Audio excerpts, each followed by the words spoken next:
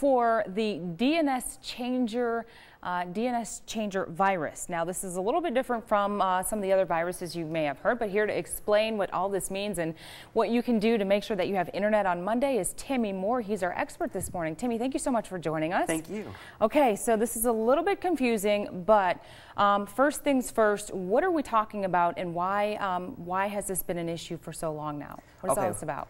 First things first, the virus itself is actually very invisible. You probably don't even know you have it. And what a DNS is, if you go to like google.com, these servers are the ones that get you to google.com. And what the hackers did, they basically changed these servers around. So if you wanted to go to like facebook.com, for instance, you would probably go to a completely different website that they want you to buy something, they wanted to get your credit card information. Ooh, and basically that's happened before. Yeah. And basically what this website did, it was set up by the FBI. It allows you to detect if you have the DNS virus on your computer. You just go to dcwg.org/detect, and it'll tell you, do you have the virus? And if you do, here's how to clean it. So come Monday, though, if you have this on your computer, you could or you will lose access to the internet.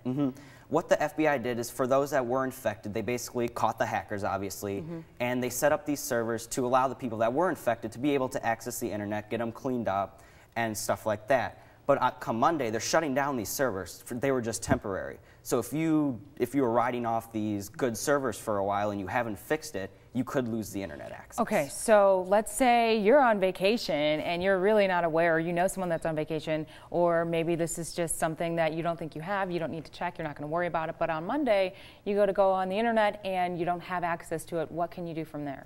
The best thing, there are two things you could do. One, you could have a family or friend go to your computer. You could run an antivirus scan. Most antiviruses have been updated to find the virus and remove it.